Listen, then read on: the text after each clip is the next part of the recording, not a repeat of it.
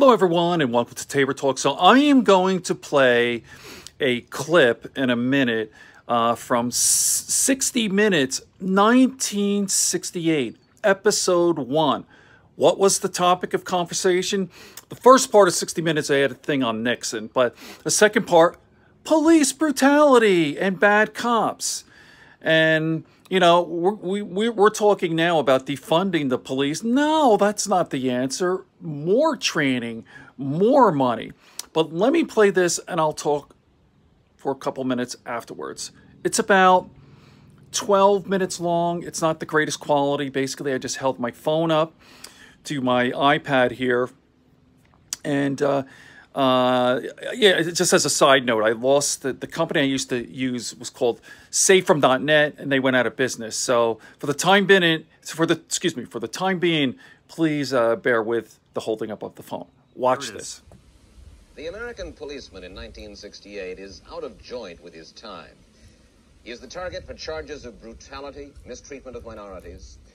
He's regarded with fear by some, contempt by others. In turn, he complains of a public disrespect for law and order, says that he's hamstrung in the performance of his duty by technicalities in the law. There can be little doubt that he is undertrained, underpaid for the job with which we've charged him. The top cop in the United States is Attorney General Ramsey Clark. He, too, has been damned by some, indeed by some law enforcement officers, as soft on crime, soft on law and order.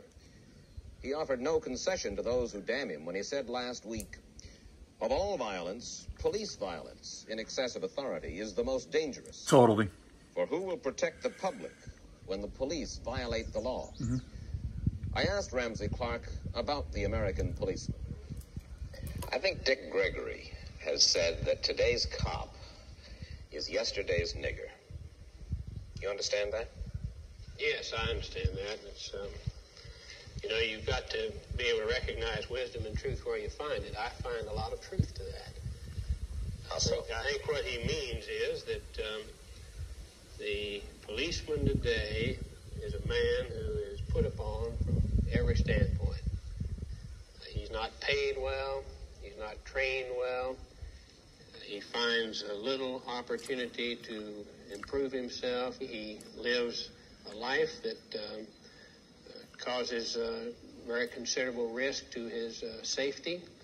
His relationships with the community that he there serves have become so strained in so many parts of our cities that he is living, working in a hostile environment. Well, he's living in a hostile environment because he is the white community or the outside community's, let's say, point of contact with that community. He's out at the cutting edge. The people who live there will tell you that when the sun goes down, there ain't nobody here but us and the cops. People are using the policemen as scapegoats because there's nobody else. They feel that we're in Let me there like widen an this occupation screen. force. We have to control And the widen the junkies, screen. the That's prostitutes, better. the car breakers, the robbers, the assaulters, and yet at the same time, That's not too bad, we right? have to protect those people that also live in the same area. It can be hairy sometimes. You understand? I'm just holding Here's up so my much phone. about police So. brutality. I suppose it's a hard subject, again, for a top cop to talk about. How much of it is there? How much of the complaining about that is valid? I think the frequency of the cry police brutality tends to obscure the real issues.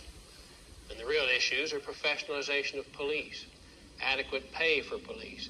And as we do these things, then the use of excessive force and the attraction to the police department of people who are more likely than others to use excessive force will diminish. If a third of your police department didn't finish junior high school, yet they can arrest you or me or a PhD. Incredible, right? Then you have to wonder how much we really care about public safety and individual liberty. A lot of times you go out here and you get a fight and you can't stand there and say, well, I can't use too much force on him because he'll charge brutality, and you have to use just as much force as he uses on you. A young man coming out of the job today, he has a second thought, then he's liable to be dead. all through my years, I have known men that have gone into police work, and unfortunately, I have known men who have left police work because they found, first, that they were unsupported within their departments frequently. They found that their families were suffering privations because of inadequate pay. They found that they had no respect in the communities that they worked. No, you needed some citizen to make a complaint against him. And maybe it's not a good complaint, but if he's got enough witnesses to say it's a good complaint, you can be out of a job. We represent authority, and some people in the American society, I guess, is just opposed to authority. How does the Negro community look upon a Negro policeman? And a good illustration is a story that the police have told me on several occasions, where so many of their fine young officers recruited from Negro areas never want the people among whom they live, their neighbors, to know that they're in police work. They'll wear civilian regular clothes to the police station, and they'll change in a locker down there, and they'll try to stay out of the area they live in police work, not because they're in undercover police work at all. They're regular line duty men, but they're embarrassed about it. They're a little bit ashamed of it. Being a black officer, you know more, you know the people. You know, obviously, for better, and you know maybe how to get along with them in a better respect than you would if you were, I guess, if you were a white officer. But being in the uniform, you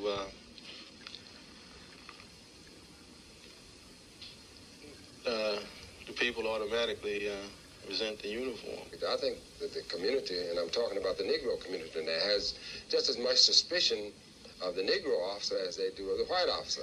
They sort of feel that he has sort of gotten out of the muck and has sort of gotten into the mainstream of society, and consequently he has joined the society that sort of controls their own destiny.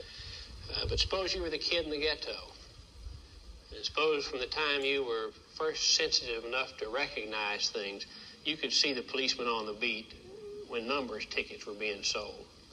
And you could see him standing looking the other way when narcotics peddlers were selling dope, and he must have known about it.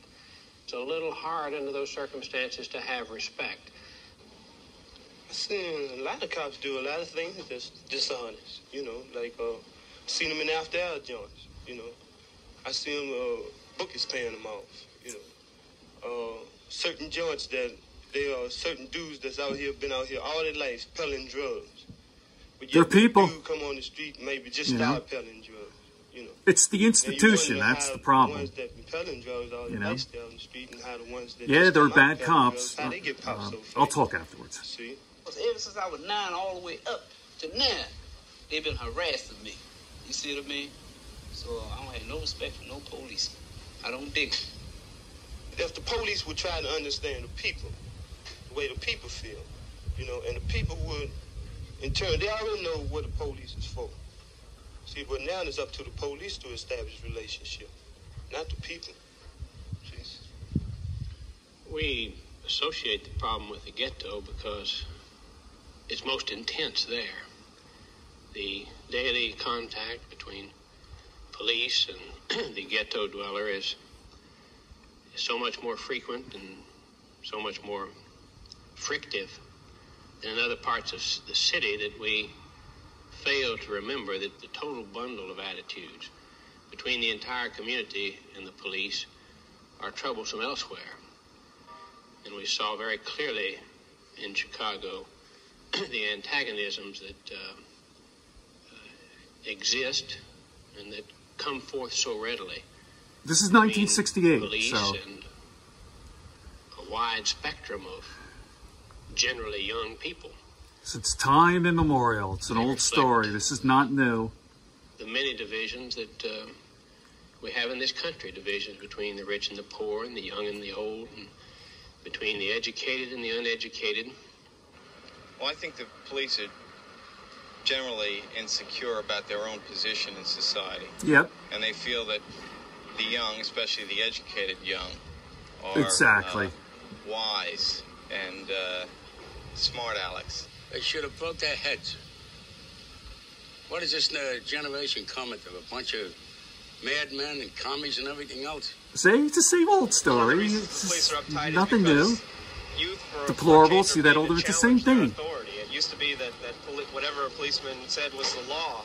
I remember when I was a boy, 14 years old, just watching a fire, I had my head split by not moving away as fast enough as a cop told me to. And I wind up with about 14 stitches in the head. These guys do waste and they get away with it. And I don't think that is right. When I was young, I got a shot in the can at the police. I went home and my old man beat the hell out of me because I got hit by a cop. The kids, these are white middle-class kids. They have everything that the cops probably want in life in terms of materialism. And they just don't, I don't think they comprehend what these people are fighting for. To me, the middle-class kids have reached a different plateau. They're going on to a better society, which is manifested in humanism. They've reached the point where materialism is no longer important to them. I don't think police realize this. They're on a different plateau in society, I think. These are the things they're striving for, a home in the suburbs, things which these kids have had already and passed on. What is the cop on the beat's view of society? It can tend to be pretty bleak. You know, a very large part of law enforcement work goes into family disputes. Murder, that's the most serious crime in most of our personal judgments. A third of them are within families. 75% are among people who know each other well. And the police are going into these situations all the time, and they see this. It can give you an awfully pessimistic estimate of mankind.